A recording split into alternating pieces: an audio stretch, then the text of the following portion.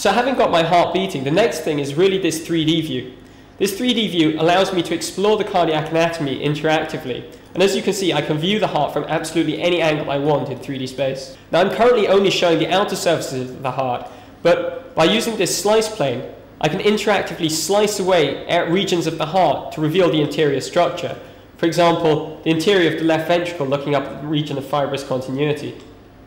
An alternative method for exploring the cardiac anatomy is to remove particular structures.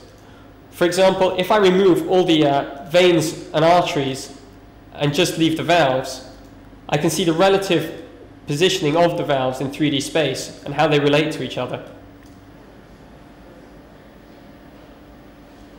So the software also incorporates a cardiac anatomy textbook.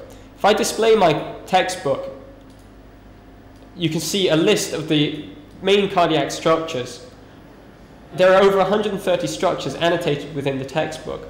I can select a particular structure either from the textbook or by selecting it in the 3D view.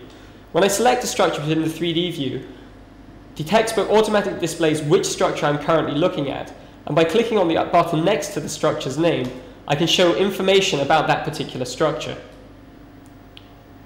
I can also then select another structure from the textbook, and by clicking this button next to the structure's name, the 3D view will update to show me a view of that structure and where it is within the cardiac anatomy.